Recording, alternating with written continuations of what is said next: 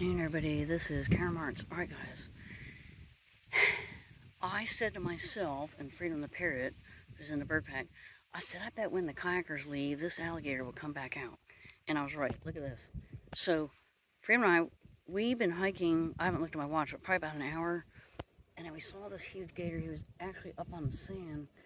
And we chatted with a few folks. Then when the kayakers came, there was 4 of them. He jumped in the water. Now he's back. And the reason why is because alligators are ectothermal. They rely on the sun for energy.